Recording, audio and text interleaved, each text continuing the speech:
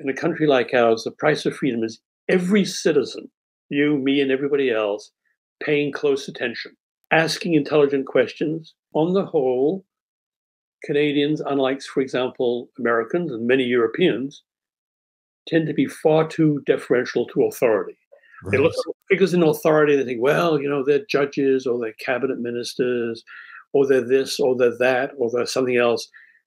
I have to pay attention and I have to accept what they say and do what they tell me to do. Wrong.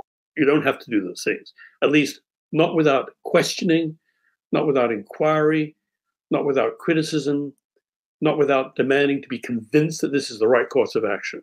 So at the end of the day, it's every citizen's obligation to do these things if we are to preserve freedom and democracy in this country.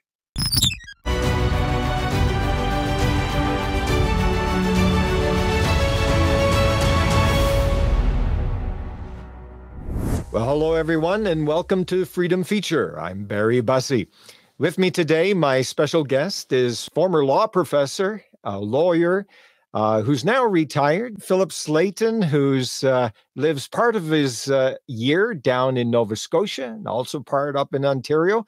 And if you don't mind me calling you Professor Slayton, welcome to our program. I'm very glad to be here, and that's the last time you should call me professor, please. Okay, very good. A long time since I was a professor, and it's not necessarily a title that I cherish anyway. So okay, very good. Well, thank you.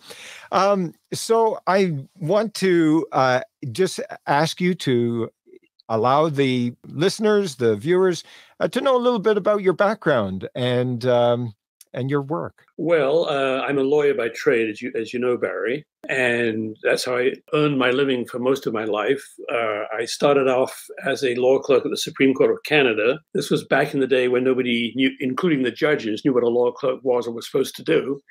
And then I became a full-time law professor, first at McGill, and then at the University of Western Ontario. And then I decided it was time to make an honest living. So I took up the practice of law on Bay Street, if you can call that making an honest living. Right. And I did that for a time. And then one day I decided, okay, enough of this. I don't want to do this anymore. So I retired and started writing books. And as perhaps you know, I've written an eclectic collection of books, mostly on law or law-related themes, but also, for example, one on tennis. Yes, which I know. doesn't have much to do with the law. So it's been a sort of a strange, zigzagging career, which on the whole I've enjoyed, but like all careers, it's had its ups and downs. Right, right. Well, the one book that we want to talk about here today in particular is the book Nothing Left to Lose. And that is one that I'd encourage our listeners to pick up.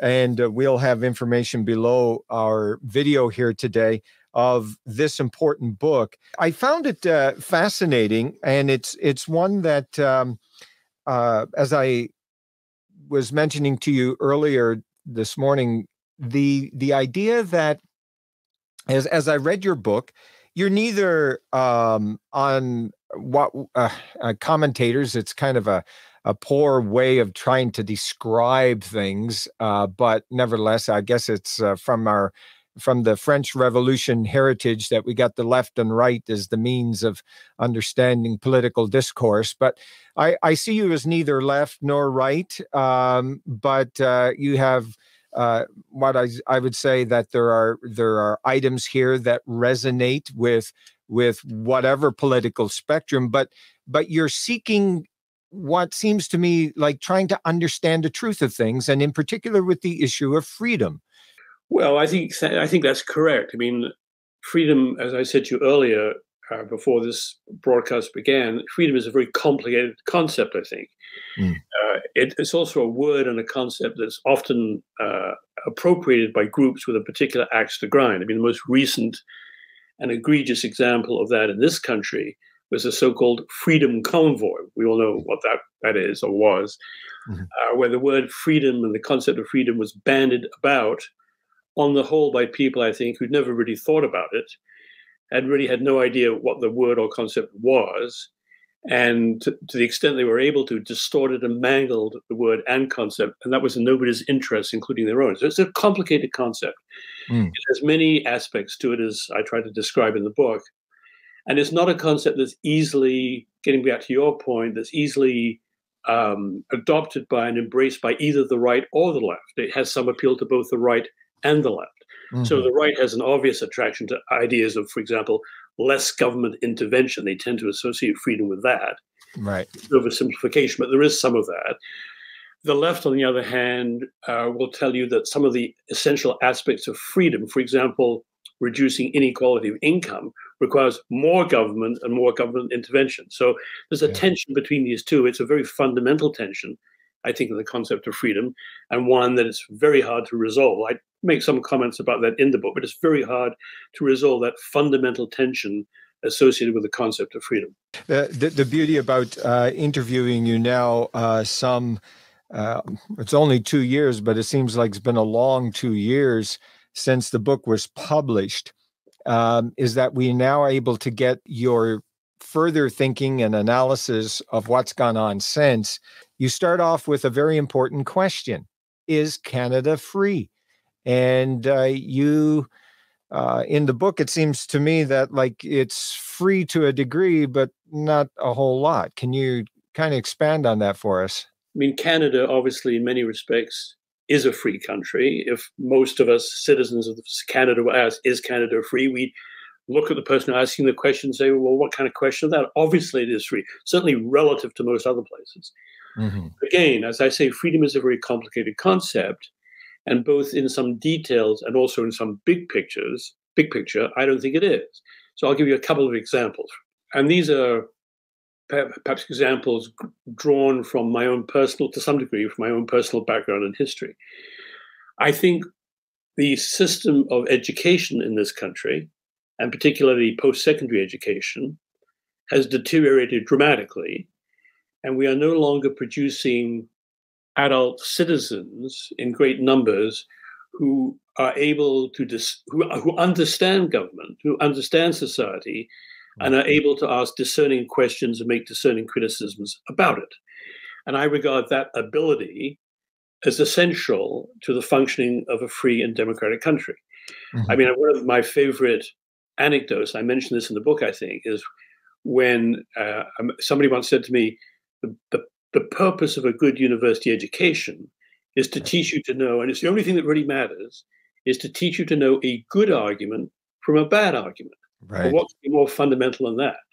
And I think this ability on the part of Canadian citizens and Canadian society to know a good argument from a bad argument has dramatically deteriorated.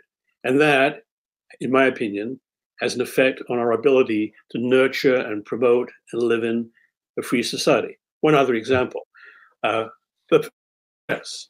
There was a time until 15 or 20 years ago, when the traditional fourth estate, the traditional press, the traditional newspaper was vital to the functioning of our society, our government, our community. Because it was the press who, by and large, independently and objectively, I don't want to romanticize this too much, but by and large, independently and objectively, tried to find out what was happening and where they thought it was necessary to be critical of what was happening, to criticize it. Well, the traditional press, including the traditional radio and television, has essentially collapsed when it comes to that function, has been replaced by a chaotic social media free-for-all, where standards are essentially non-existent. So what is the citizen supposed to do when it comes to finding out what is happening and forming opinions about what is happening? So there's just two ways in which I think, not just in Canada, but generally, but in Canada, our ability to nurture and protect and understand even what freedom is dramatically deteriorated. Let's just go back and unpack a little bit about the university. I myself am a graduate of Western Law School. What years were you there? I was there, Barry, from 1977 to 1983. You, I think, came somewhat after that. Yes. So I came in 1989.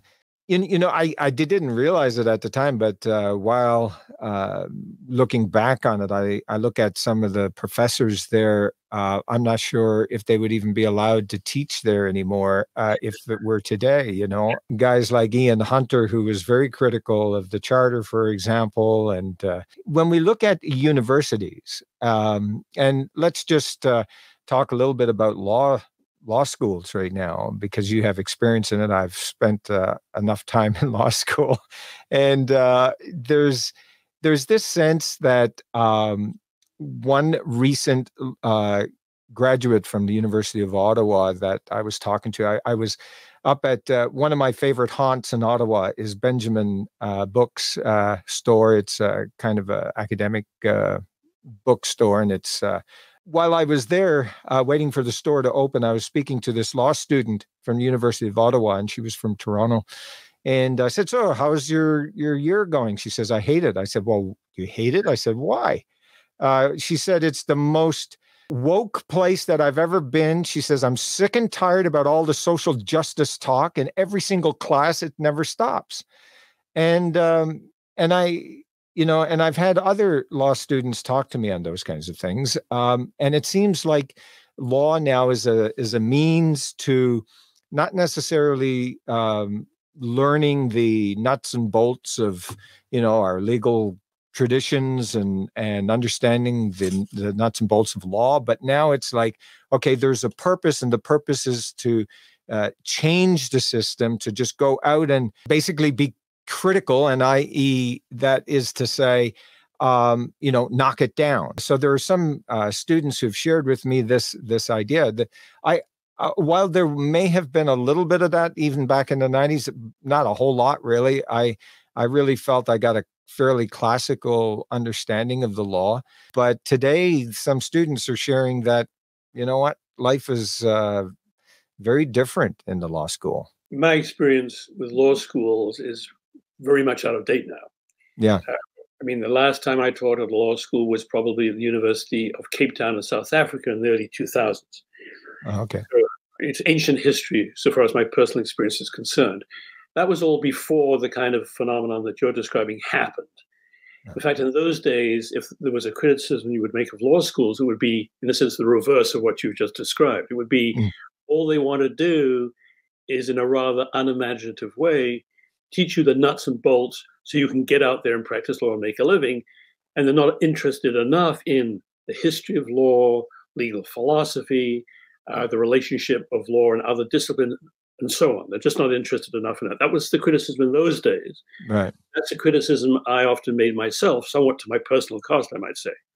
But I think that's all been overtaken now by what you describe. And my perception from talking to people and reading is that law schools, and not just law schools, of course, right, all universities, all post-secondary education, has been infected by this woke political virus.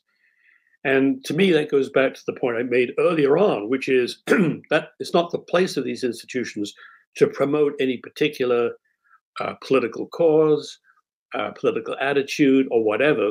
It's the place of the institution to teach you how to analyze for yourself what you think is right and why you think it's right. And also, by the way, I've always said that when you're met with a bad argument, or when you're met with an outrageous statement or criticism, the right response is not to shut that person up, right, not to, quote, deplatform them, right, not to take away their right to speak. Yes. The right response to that is to say, listen, maybe this is naive, I don't know, but nonetheless, listen, I don't agree with you. And here's why I don't agree with you. Here are my reasons for not agreeing with you. What do you have to say to that? And then you have, hopefully, some kind of informed debate, some kind of dialogue out of which some understanding or even the truth will emerge. That seems to be, from what I can tell, to be sorely lacking in today's educational universe, and not just the educational universe, the universe in general. We are all consumed by fear that if we don't sign up for the appropriate attitude, whatever it may be at the moment, we're going to get into trouble. Our jobs will be threatened, our livelihood will be threatened, we'll be trolled on social media or whatever. Right. That's a very inhibiting effect. I've just finished writing a book for God help me, on anti-Semitism and identity politics. This is a very hot issue. Right. This book will come out next year. There are some things in this book, I think, that are going to make me very unpopular. I'm used to that. But the point is, you don't, when you want to say something or write something, you say, well, I better not do that. because if I do, I'm going to get trolled, I'm going to get criticized, people are going to throw eggs at me on the street. You just do it, let the chips fall where they may, and if people disagree with you, you ask them why, and you have a debate. But all of that seems to me to be, on the whole, there may be exceptions to this, but on the whole, to be sorely lacking in today's world. And Canada is part of today's world, and it's sorely lacking in our country. How do we combat this in the universities? Like, I look at Peter, some pronounce him Berger or some Berger, but the sociologists, American sociologists, talked about secularism, and how, the secularist theory was that as people get more educated, religion will fade away into the distance and all of that kind of stuff. And then later on in his career, he says, well, no, that's not quite how things are turning out as we expected. But there are several entities that have really adopted the secularism motif, and that is the academic world, the academy, journalism, and the legal profession. There's this idea that we have now arrived at our current time, and there's nothing we need to learn from the past, and only that's all that's in the past is racist. It's all of the isms that we don't like. And but now we're at a higher level, and we're going to change things. But how do we deal with this? Is this something where we just let it unfold, and if it occurs the way I think it's going to occur, is simply going to collapse in on itself? Then we try to pick up the pieces later. What do we do? Well, that's the big question, isn't it? What do we do? I don't know. But just picking up on one thing you just suggested, I think the idea that we reject history, that we reject literature that written in a different era where different attitudes prevailed, where we kind of reject the whole of our past human experience because it was bad, it was inappropriate, it doesn't pass muster by today's standards. To me, that is absurd, first of all, and dangerous. I mean, it's our history. I don't just mean the history of political events. I mean, including history of literature, the history of political and philosophical thought, and so on. It's our history that brought us to where we are now. Right. And there may be things in that history that, on reflection, applying today's standards, we regret.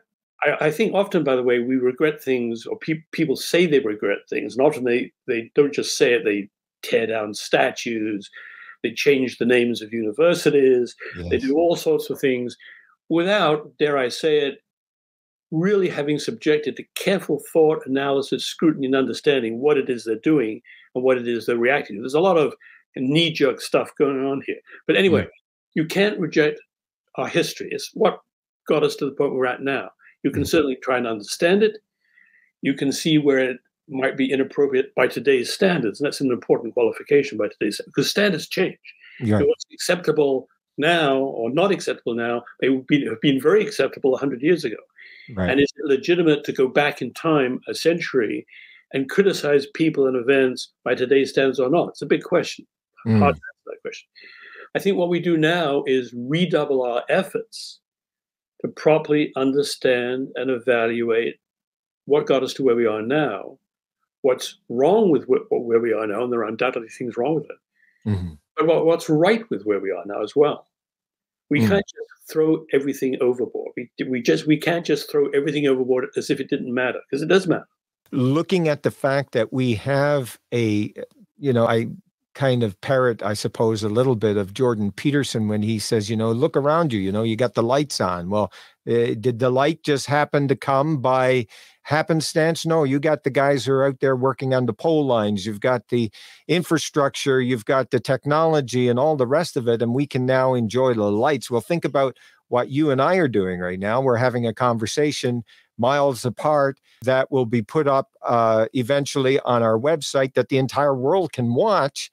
I mean, this is an amazing era in which to live, and we don't have to worry about having a roof over our heads, having food in our pantry. There is an awful lot that we can say, hey, you know what? There's something about living in this time that's actually quite wonderful, but we didn't get here by happenstance. And it's that, I guess, lack of appreciation that we're we're seeing. No, I agree. I agree entirely with that. I mean, I sometimes reflect when I arrive back from somewhere at Pearson Airport in Toronto. You know, the Hmm. plane comes in, you look out of the window, you see this very large city, large complex infrastructure, beautiful big buildings, garbage trucks. You can't see that from the plane, but picking up garbage. People are going about their affairs, all the things you described, groceries in the grocery store, lights come on at the flick of a switch. That didn't come from nowhere. Yeah. That came from the efforts and thought and imagination of a lot of people over a long period of time. It's a Mm. legacy, really, to those of us who are living today. Right. And it's a legacy that should be recognized, and it's a legacy that should be respected, and it's a legacy that should not be easily, certainly in whole or even in part, rejected. Mm. You know, so, for example, this is a comment that may get me into trouble. Well, I'll make it anyway. So, for example, I sometimes say to myself, by the way, I'm a big promoter of a very liberal immigration program and refugee program for Canada.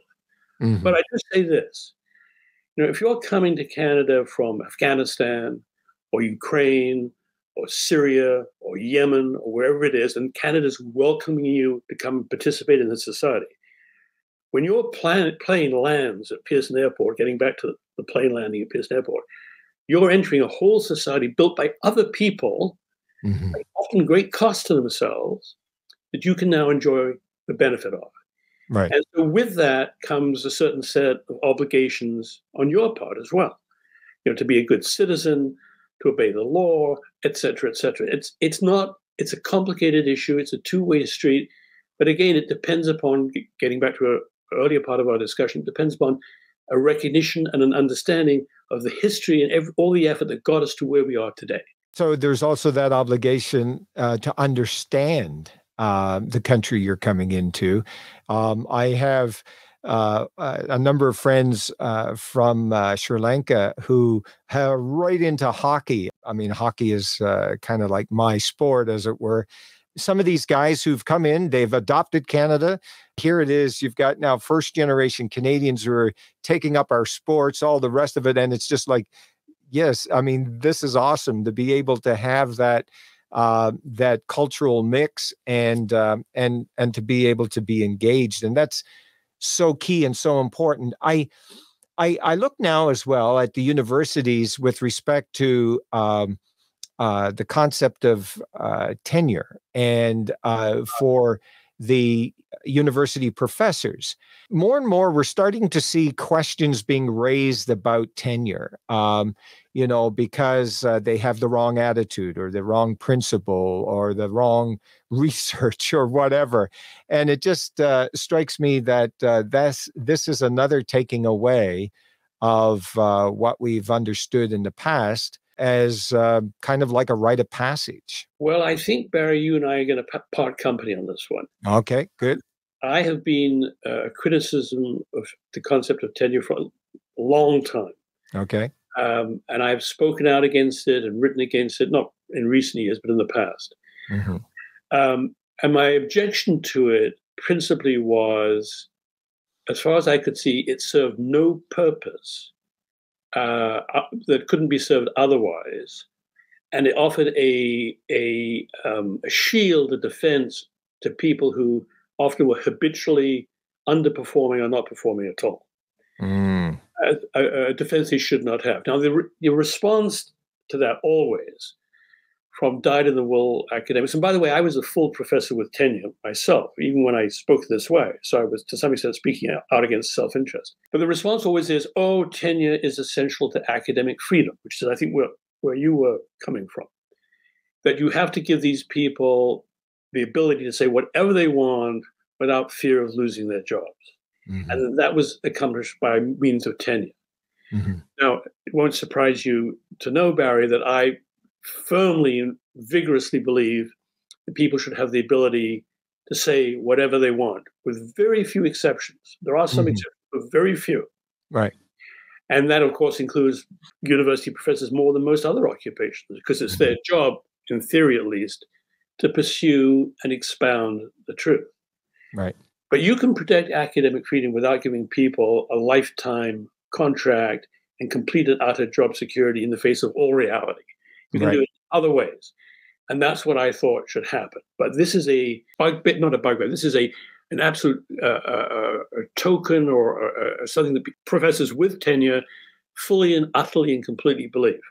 And they react very adversely to any criticism of the concept. Now, one other comment I'd make to you, and that is this, that one of the effects of a tenure system in universities, particularly when universities suffer from financial hardships as they do these days for various reasons, Mm-hmm. the universities will divert their teaching staff to non-tenure tracks, sessional lecturers, adjunct professors, creating a whole academic subclass of people Mm-hmm. who have no job security, who are badly paid, and often perform poorly, as you would expect in those kinds of circumstances. So for these and other reasons, I'm not a great fan of tenure, but I am a great fan of encouraging people, no matter who they are, where they are, to speak out freely with very few constraints, because that's an essential part, getting back to our original discussion, Mm-hmm.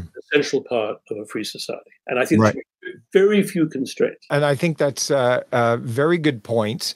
One of the things that I was thinking of here as well is the movement afoot in the United States to take away tenure. So it's great to hear your thought on this concept and the reality that in the academy, people are commenting more and more that we're only getting one particular political view in the university. So, in other words, there's very little room for those who have a conservative take on things. So, I've seen various studies mention that, like, it's something like 6% will be of a conservative bent versus a more liberal, i.e. left bent. Do you have any comment about somewhat of the homogenization process that's going on in the thinking of universities? Well, I mean, I don't know whether that is the case. It wouldn't surprise me if it were the case, but I don't know it to be the case. Yeah. I think to the extent that there is homogenization, as you put it, of political thinking or of attitudes within the university, it's a very bad thing, because clearly there are many different points of view. There are many different ways you can think about things. Mm. And I would have thought it was axiomatic that if a university should be a place where there's a clash of these ideas, if nowhere else. And if there's not a clash of those ideas, then it's unfortunate. Now, you mentioned earlier in our conversation about the woke thing happening in law schools and beyond law schools and universities in general. Yeah. And I believe from what I hear and what I read that to be true. And I believe that a consequence of that is heavy pressure put upon those who don't agree with those particular attitudes, which may lead them either to be very uncomfortable and controversial, or more likely may lead them to just shut up, to protect their well-being and sanity. Right. That's very unfortunate, because again, I come back to my original point, or one of my original points, which is universities are places where there needs to be a clash of ideas, where people need to be taught to know what are good ideas, good arguments, and bad ideas and bad arguments. And that only comes out of kind of a maelstrom of thinking, discussion, argument, and a clash of opposing views. And if that doesn't happen, then what is happening? No, great point. Great point. Okay, so I want to move on now to the next point you had already broached, and that is the issue of journalism. And the one question I have there is, what is your thought with respect to the Prime Minister paying for the the news organizations? They're getting like $600 or $700 million a year subsidy, plus of course the flagship CBC gets 1.1 or 1.2 billion. What does that do for our freedom? I think that's a bit of a loaded question, Barry. Well, look, I mean, without getting into the weeds on this, right? Okay. Clearly, on principle, it's a bad thing if a government has some control over the media, no matter what kind of control that is and how much they've got. That's a bad thing. Yeah. With a capital B and a capital T, a bad thing. If you accept my premise, which is it's the essential function of media to monitor what government does, report on what government does, and to criticize what government does when it feels it to be appropriate. That's, to me, an essential part of what media does. And I regret deeply, as again, we discussed this a little bit before, that on the whole, this is not happening much for various reasons, not happening much now at all. It's been replaced by, Elon Musk's Twitter and the kind of the chaotic free-for-all on Twitter and other social media platforms. That's bad. It's not properly curated. It's not properly disciplined. Anybody can say anything. However, let me just put a footnote on that. To some extent, anybody being able to say anything is a good thing. That's a paradox. That's right. It's a platform to people who wouldn't have otherwise had it. But anyway, putting that aside. So anyway, to answer your question, to the extent our prime minister or any government in any country seeks to control the media, that's a very bad thing, and it needs to be resisted at all costs. Right. And now I know, for example, the prime minister has, or at least it appears from what we hear from some reports from independent media being like Rebel News, True North, and so forth, are being unable to access, for example, leaders' debates and that kind of thing. So the argument is being made by independent media, look, well, the reason why the others are allowed in is because the government, they're basically government lackeys. Now, Paul Wells, who just recently left Maclean's to go independent, said, look, I disagree with the argument that we are government lackeys. This is not his words, this is my words, government lackeys, or that he says, I feel like I did good work when I was with Maclean's, but I will admit that when people say, well, yeah, but you're subsidized by government. And he said, well, I really didn't have a comeback argument on that because of the way it looks, right? So it's in law, we talk about justice must not only be done, but seem to be done. And so there's the sense of illegitimacy that goes on in journalist circles when people criticize them because they're receiving government money. I certainly hear that, and I understand that, and I would reiterate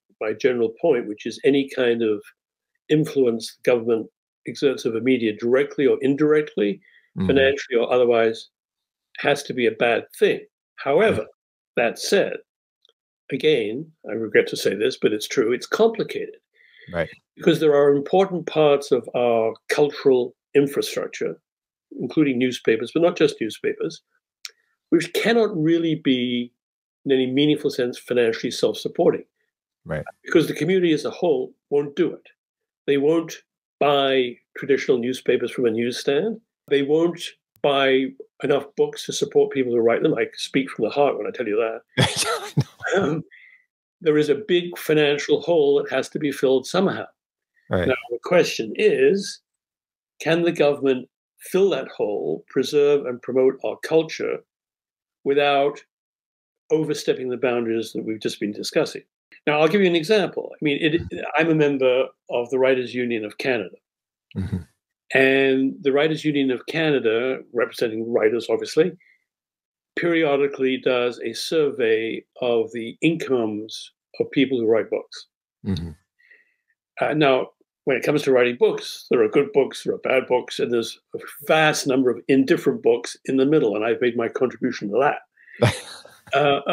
But I would think that you'd be on the good books myself. But the Writers' Union of Canada last survey, if I remember correctly, reported that the average income in Canada of writers, annual income, was about $9,000.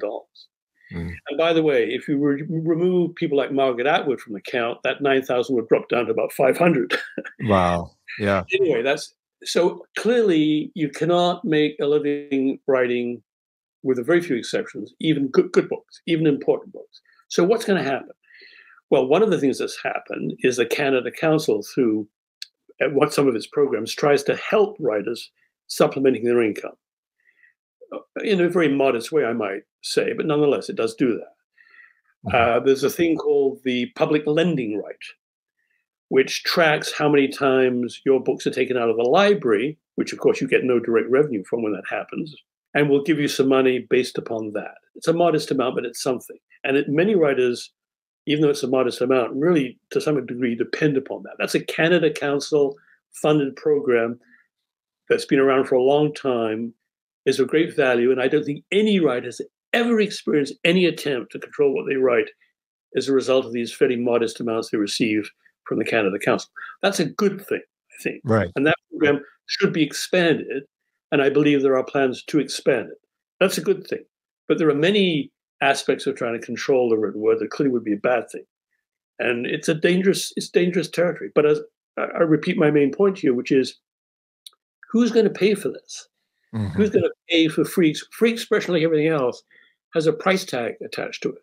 And if you try to make a living writing editorials, writing op-ed pieces, writing books, you're going to have a really tough uphill sled unless you get some kind of help. Where's that help going to come from? Who's going to pay for it? And what strings, if any, are attached? I want to move on to another area of concern, and that is you've written a book, Mighty Judgment, and I encourage our listeners and viewers to pick up a copy. Mighty Judgment, and you also make mention of it here in the book, Nothing Left to Lose. But concept of the courts today. We have our current Chief Justice in his first and I think only press conference. I don't think he's done another press conference that I'm aware of. But in 2018, he gave a press conference and talked about the whole idea that, you know what, we don't read the Constitution as it was written. We read it in the context of the modern age, and we get to decide, basically what it means today. What's your sense of the state of freedom being advocated by the courts? Well, Barry, I'm very conflicted on this. Over the years, I've changed my mind more than once on this issue. When the Charter of Rights and Freedoms came out in 1982, along with Ian Hunter, you mentioned earlier, I think, I felt this was a bad thing, because I was a dyed-in-the-wool historical traditionalist and a believer in parliamentary sovereignty. I looked at the Charter of Rights and Freedoms and I said, this is going to give the judiciary vast political powers, which they shouldn't have, because they're appointed, not elected. They're all cut both literally and figuratively to some extent from the same cloth. It's the same kind of people. Right. And in a democracy, in a free democracy, these people should not be deciding fundamental questions. As time went by, I changed my mind on this, because I began to see the merit of having a kind of an offsetting power to the legislative and executive branch. And by the way, in this connection, this is very germane to the whole concept of freedom. In this connection, I would emphasize to you what you already know, which is the extreme power in our system of the executive branch, which means the Prime Minister. And I want to get to that one next. The Prime Minister has, in our country, and just generally in parliamentary systems, but let's just focus on our country, has a huge amount of power. And that suggests that you need some kind of countervailing force. And I could see that the value of the Supreme Court, and it's shown this over time, the value of the Supreme Court of Canada in being such a countervailing force. That, however, does not remove the fact that the Supreme Court of Canada, 9 unelected lawyers, has the power, great power, to affect change in this country through interpretation of laws, reinterpretation of laws. It's a very powerful body.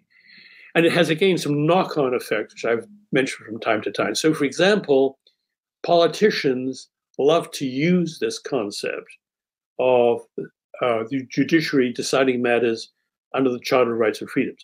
If a concept is really politically controversial, like, for example, assisted death, abortion, gay rights, political minefields often, it's very easy for politicians to say, well, that's a matter for the courts to decide according to the Charter of Rights and Freedoms. I'm not going to do that. Right. And that leads me back to the fundamental point, which is in a system like ours, we trudge out to the polls, we vote for people to represent us. It's been developed and refined over quite a long period of time. In a system like ours, is this appropriate? So I'm conflicted. I started out by saying no. I moved tentatively to saying yes. But tomorrow I might wake up and think no again. I can't tell you. Okay. One of the things that has caused me some concern in recent years is the concept of charter values. And what I have observed is that in a number of cases, the Supreme Court uses this concept in administrative law areas. And for those who are listening, administrative law are those areas where you'll have bureaucrats often who are making decisions on behalf of government. But we will have various agencies that are dealing with licensing requirements or other decisions that are being made. And the courts have basically said that if the decision maker, the government actor, makes a decision, but takes within that process of decision making, looks to the charter and considers the charter values that are being applied in this matter, that as long as they do that, we, the court, will not, we will defer to that decision maker. And the problem I have with it, and I just want to see what your thoughts are, but my problem is, number one, is that the concept charter values is not even in the Constitution. It's not part of the charter. And then what is it? And if we look at, the critics on the court, particularly Justice Brown has said that it, and Cote have called it the idiosyncrasies of the judicial mind.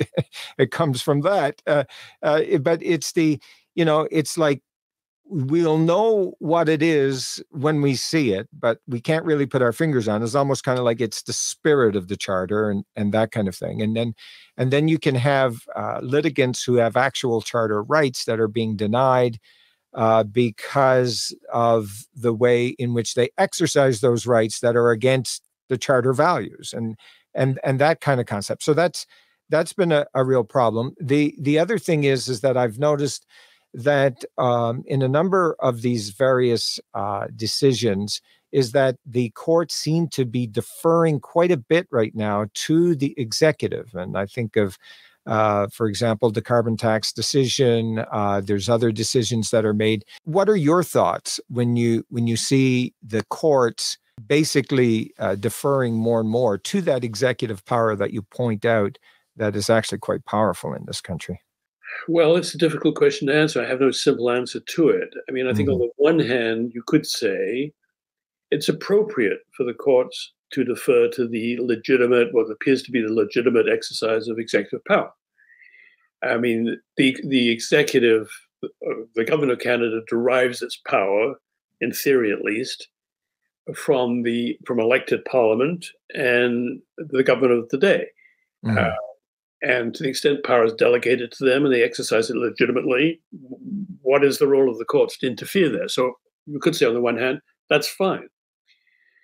But on the other hand, harkening back to an earlier part of our discussion, it is the job, the way things are constituted now, it is the job of the courts to push back against the executive power when it seems to be appropriate.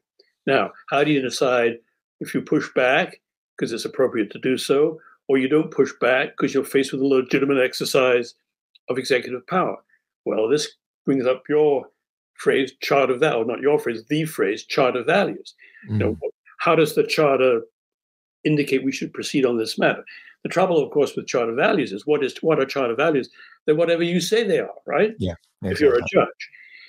Now, the idea that somehow judges don't have personal views on these matters is ridiculous. Right. Everybody knows they do.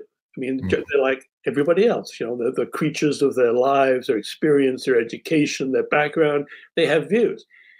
In the United States, if you look at the Supreme Court, this has been manifest for a long time. In some cases, very dramatically. Look at late Justice Scalia, for example. Boy, did he ever have views. And he wasn't afraid of expressing them, not just in judgments, but on late-night TV talk shows. Right. All judges have views. Now, in Canada, it's more subdued. It's less overt. Partly that's because I think, and I talk about this in my book, Mighty Judgment, partly because the Canadian public has really given a pass to the judiciary and the Supreme Court. it has not subjected it to the kind of intense scrutiny that's taken place in the United States, where people really pay attention. Canada, still, I think, people don't pay attention. So the judges get a pass on this. So they're able to express their personal views and decide accordingly. Now, that's inevitable, Barry. You're not going to be able to remove that. And the idea, for example, when judges are nominated for appointment and they're quizzed about their personal views and say, I have no personal views. You know, the current Chief Justice of the United States famously said when he was being considered, I'm just the umpire. I just call balls and strikes, right? Well, Yeah. we know that's not true. That's also the case in Canada. But where does that take you? I don't know where that takes you in terms of a criticism or a conclusion or a judgment on how the system operates. It's just the way it is. We're all fallible human beings and operate accordingly. Okay, so my next question is going to be a segue into the position of the Prime Minister, because the Prime Minister, his office, appoints all of the Superior Court judges across the country, which is a huge amount of judges and a huge amount of influence on the law. What about the idea, and I have some, I guess, growing concern with respect to the power of the Prime Minister. And primarily it comes most recently as a result of the issue with invoking the Emergencies Act back in February 14, a great Valentine's gift to the country. So what I'm wondering if we've not come to a place where so much power is given to the hands of the Prime Minister that we shouldn't have some kind of a mechanism that takes the appointment of the judges away from or at least creates a bit more separation from the office of Prime Minister. Yes, I agree with that. I think we should, and I've written about that from time to time. I mean, as things stand now, as you know, the appointment of a judge of any superior court, any federal court, but primarily of interest to the Supreme Court of Canada, is within the gift of the Prime Minister. Now, he doesn't mess about appointing, federal trial judges in the province of Alberta. That's all done through the Minister of Justice's office. Right. But he certainly pays close attention, I think, to appellate courts, certainly to the Supreme Court of Canada. And it's essentially within his gift. Now, there are committees that advise. There is a mechanism fairly recently put into place whereby a nominee appears before Parliament to answer questions. But that's all window dressing. It's right. The Prime Minister who chooses the judges. And I think that's a bad thing. I mean, I have suggested from time to time that Canada adopt a system somewhat like that in the United States, where, as you know, the President of the United States nominates a judge, and that judge then has to be confirmed by the Senate of the United States. Then that's a real confirmation, and sometimes judges withdraw for various reasons, and sometimes they're not confirmed by the Senate. It's a real power.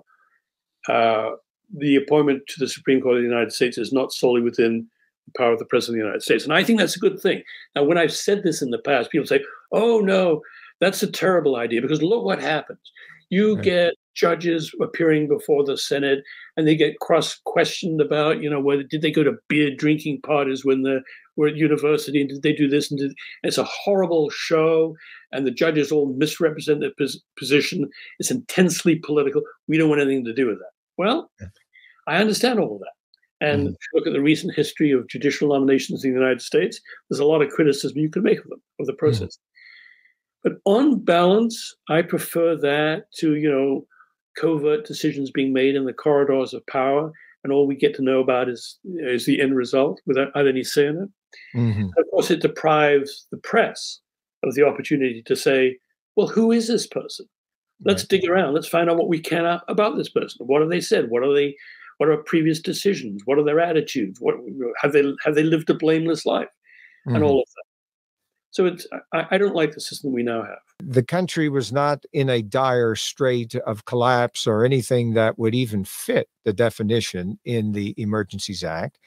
We also had a situation where the powers that existed prior to the invocation of the act did, through court order and so forth, get the truckers out of the various border dispute blockades and so forth. And it seemed to me that the very same thing could have been done and getting an injunction to get them removed out of Ottawa without having to go through the Emergencies Act.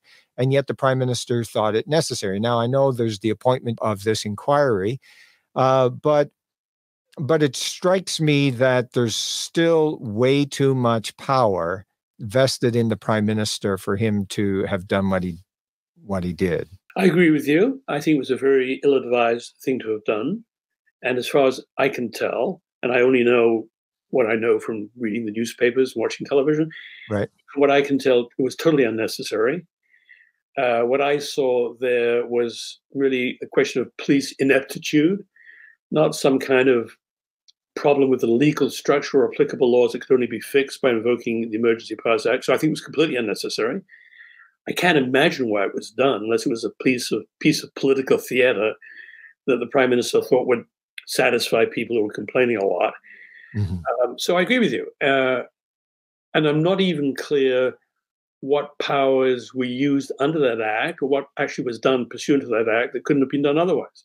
So it was, although freezing of their bank accounts was... Yeah, I don't even understand much about that. I'm not sure whose bank accounts were frozen, how that happened. I suspect not much happened, in fact. But that's just speculation on my part. A bad idea, but as you suggest, an illustration of the great residual power that the Prime Minister has. Now, he can do that. His father did it before him.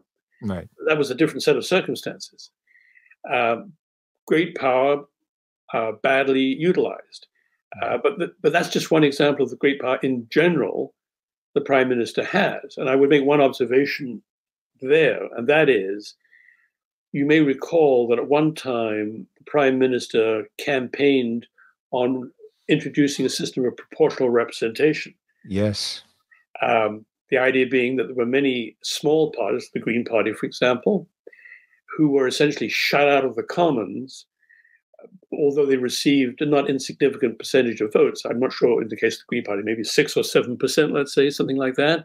Mm-hmm. But received nothing like that representation in the House of Commons. And this was a bad idea for freedom and democracy. So the Prime Minister said, and he promised he would change it. He did not do that. I think because one morning he woke up and said, wait a minute, this system works to my advantage. I don't think I want to change this system after all. And then, of course, you dress that up by saying, oh, well, proportional representation is a bad idea because you'll never have a stable majority government. Look at Italy, look at Israel, where they change governments the way we change socks. That's a bad idea. So let's not do that. Yeah. Well, is it a bad idea or is it not? I don't know. I mean, there are a lot of people in this country who don't want to vote for the two major parties and essentially are shut out of the process because of that. Yeah, so it seems to me if there's another public inquiry needed, it's one on looking at the possibility of taming down the office of Prime Minister. I feel like that it doesn't matter who's in, right? So when Harper was in, the other side were very angry and upset with this, with this kingly power, and then now that you got their own guy in with. Well, no, we want to keep things as is. So it's like, I do think, though, that as Canadians, we need to be thinking about this a lot more, and we need to have that check and balance. Like, I'm very thankful that the framers of that Emergencies Act did require the Senate to have a say in this whole process. And it was, I think, because of the sense that the Senate may voted against him that he ultimately withdrew. But what's interesting in that is that in some ways, by him freeing up the Liberal caucus in the Senate, actually probably led to a sense of greater independence developing within the Senate, which is, I think it's ironic, but also very important. Barry, I know we're getting to the end of our time, but there's just one last comment I want to make, kind of a general comment that to some please. I think kind of unites a number of these disparate things we've been talking about. And I write about this in the book, and that is the whole question of deference. Deference that the average Canadian citizen, not just the average Canadian citizen, tends to have towards powerful institutions, towards, for example, the Supreme Court of Canada, as we were discussing. Somebody said that the price of freedom is eternal vigilance. Mm-hmm. And at the end of the day, in a country like ours, the price of freedom is every citizen you, me, and everybody else, paying close attention, not accepting as given or as necessary or as inevitable what happens, asking intelligent questions, asking to be convinced if they think an argument is not a good argument, getting back to that trope that we discussed earlier on. Yep. It's a question of not being deferential. And I think on the whole, Canadians, unlike, for example, Americans and many Europeans, tend to be far too deferential to authority.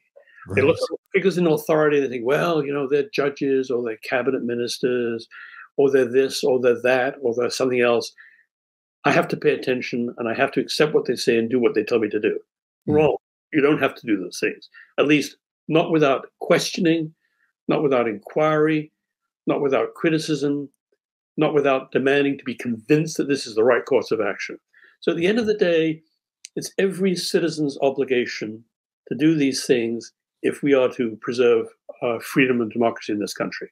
Well, you know what? I think that's a wonderful place to end. I think that's extremely important for us to really take seriously. And I want to thank you so much, Philip, for being willing to take the time, talk about your books, talk about your ideas. It's just absolutely wonderful to have met you, though virtually. And I look forward someday when we have a chance to visit Nova Scotia, maybe seeing your beautiful gardens. I was impressed with the gardens you got on your website there. Wonderful. It's a little hobby of mine.